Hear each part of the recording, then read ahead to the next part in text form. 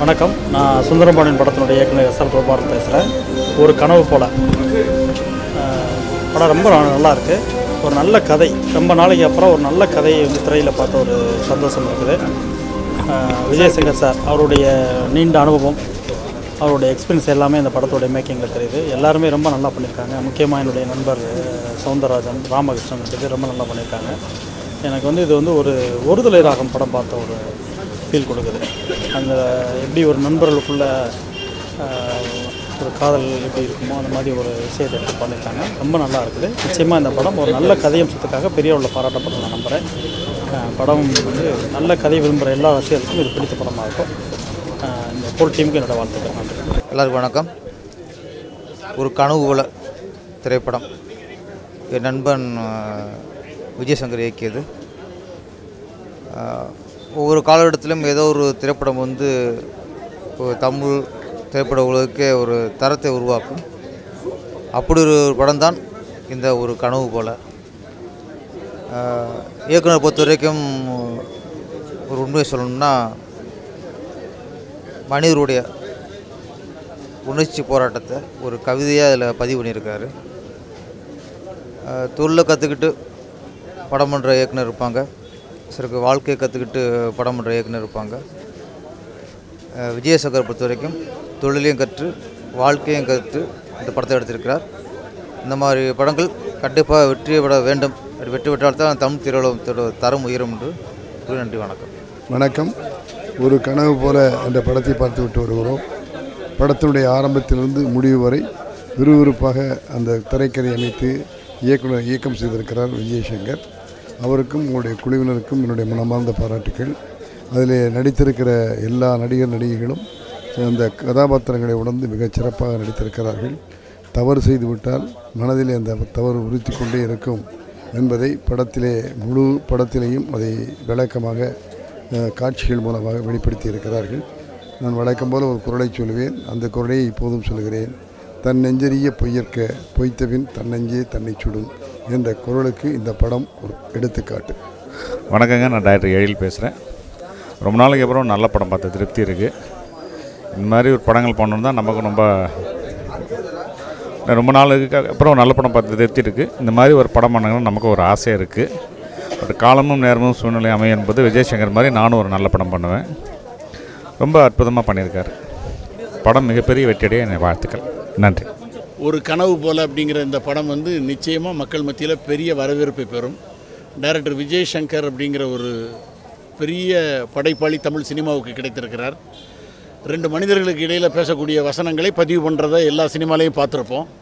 ஒரு மனிதனுக்கு உள்ளுக்குள்ளே உள்ள மனசாட்சியோட உள்ள உரையாடலை மிக அற்புதமாக பதிவு பண்ணியிருக்காங்க. ஒரு மனிதன் எப்படி கான்சியஸாக இருக்கும் பொழுது வெற்றி பெற முடியும் சமுதாயத்தில் அப்படிங்கிறத இந்த படம் எடுத்து காட்டியிருக்கு. இது எல்லாத்தையும் விட சராசரியாக சாதாரணமாக சினிமாவை ரசிக்கக்கூடிய ஒரு பாமர ரசிகன் எப்படி விறுவிறுப்பாக உட்கார்ந்து ஒரு சினிமாவை ரசிக்க முடியுங்கிறதுக்கு the best screen play presentation ஒரு கனவு போல. ஒரு கனவு போல அப்படிங்கிற இந்த படம் நிச்சயமாக தமிழ் சினிமாவில் ஒரு முக்கியமான பதிவு, நிச்சயமான ஒரு வெற்றி படமாக அமையும். படம் பார்த்தாச்சு. ஆஃப்டர் லாங் டைம் வந்துட்டு ஒரு டிஃப்ரெண்ட்டான ஸ்டோரி பார்த்த ஒரு ஃபீல் இருக்குது. ஆக்சுவலாக வந்துட்டு அந்த போஸ்டர்ஸ்லாம் பார்த்து இமேஜின் பண்ண ஸ்டோரியே டோட்டலாக வேறு. ஃப்ரெண்ட்ஷிப், அப்புறம் அதே மாதிரி அதுக்குள்ளே இருக்கிற அந்த விஷயங்கள் அதெல்லாமே வந்து ரொம்ப டிஃப்ரெண்ட்டாக சொல்லியிருந்தாங்க. அண்ட் சவுந்தரோட ஆக்டிங் ஸ்பெஷலி ரொம்ப நல்லா இருந்துச்சு. அண்ட் ராமகிருஷ்ணாவுக்கு வந்துட்டு இது ஒரு பெரிய கம்பேக் அப்படின்னு சொல்லலாம். அவரோட படம் கோரிப்பாளையம் நான் பார்த்துருக்கேன்னு நினைக்கிறேன். ஸோ அதில் ரொம்ப நல்லா பண்ணியிருந்தாரு. அதுக்கப்புறமா ஒரு நல்ல சப்ஜெக்ட் அவருக்கு கிடச்சிருக்கு அப்படின்னா கண்டிப்பாக வந்துட்டு ஒரு கனவு போல சொல்லலாம். ஆக்சுவலாக அந்த டைட்டிலுக்கும் அந்த ஸ்டோரிக்கும் டோட்டலாக வந்துட்டு ஒரு ரிலேஷன் வந்து ரொம்ப அழகாக காமிச்சிருந்தாங்க. அண்ட் ரொம்ப நல்லா இருந்தது. ஆஃப்டர் லாங் டைம் ஒரு டிஃப்ரெண்ட்டான ஸ்டோரி பார்க்குற ஒரு நல்ல ஃபீல் இருந்துச்சு. கண்டிப்பாக வந்துட்டு படம் ஒரு நல்ல ஹிட் ஆகும், ஒரு பெரிய சக்ஸஸ் மீட் பண்ணும் அப்படின்றதுல எந்த ஒரு டவுட்டும் கிடையாது. And thank you so much for inviting. Thank you so much. ஒரு கனவு போல என்னுடைய மனதுக்கு நெருங்கிய நண்பர் விஜயசங்கர் அவர்கள் இயக்கிய முதல் திரைப்படம். இவர் வந்து என்னுடைய கனவே கிடையாது திரைப்படத்துக்கு வசனம் எழுதியிருந்தார். அன்னையில் தொடங்கின அந்த நட்பு இன்னை வரைக்கும் ஒரு இடைவிடாத அப்படியான ஒரு நெருக்கமான நட்பு. எல்லாரும் நல்லா இருக்கணும்னு நினைக்கிற ஒரு அற்புதமான மனிதர், ஒரு படைப்பாளி. அது மட்டும் இல்லை, திரு தங்கர் பச்சான், திரு சேரன், திரு சிம்புத்தேவன், இவங்க எல்லாருக்கும் ரொம்ப சொல்ல முடியாத அளவுக்கு தோளோட தோள் கொடுத்து அவர்களுடைய படைப்புகளுக்கு மிகப்பெரிய வெற்றி படைப்புகளுக்கு அவர்களோடு சேர்ந்து உழைத்தவர். அவர் எடுத்த இந்த திரைப்படம் அதாவது குற்றம் செய்தால் மட்டும் இல்லை, குற்றம் செய்யறதுக்கு மனசால் நினச்சாலே அது மன்னிக்க முடியாத தப்பு அப்படின்னு ஒரு மனித மனசு தவிச்சு துடித்து அதுக்கான தண்டனையை நானே அனுபவிச்சுக்கிறேன் அப்படின்னு சொல்லி ஒரு அற்புதமான படைப்பை இந்த ஒரு கனவு போல படைப்பை செஞ்சுருக்காரு.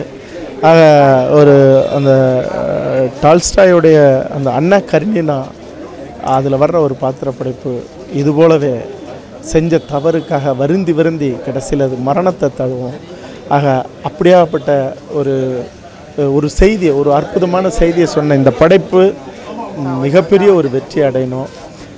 என்னுடைய நண்பன் விஜயசங்கர் அவர்களும் இந்த படைப்பும் வெற்றியடைஞ்ச செய்தி மட்டும் இல்லை, தொடர்ந்து அவர் பல வெற்றி படைப்புகளை கொடுக்கணும்னு இந்த படைப்பின் மூலமாக, இந்த நிகழ்வு மூலமாக நான் வாழ்த்துறேன். நன்றி, வணக்கம். ஒரு கனவு போல இயக்குனர் விஜயசங்கர் என்னோட மறுமலர்ச்சி படத்தில் எனக்கு இயக்குனராக ஒர்க் பண்ணவர். அவர் முதல் முயற்சியில் எடுத்த படம் ஒரு கனவு போல். இந்த படத்தை இளைஞர்கள் பார்க்கணும். நண்பர்களாக பழகிட்டு இருக்காங்கல்ல, அவங்கெல்லாம் பார்க்கணும். அதாவது நட்பை உடைக்கவே முடியாதுன்றது இதை விட ஒரு உறுதியாக சொல்லவே முடியாது. அதை நீங்கள் படம் பாருங்கள், இளைஞர்கள் பாருங்கள், பார்த்ததுக்கப்புறம் தெளிவாக தெரியும். இந்த படம் வெற்றி பெற என்னோடய வாழ்த்துக்கள். தேங்க்யூ.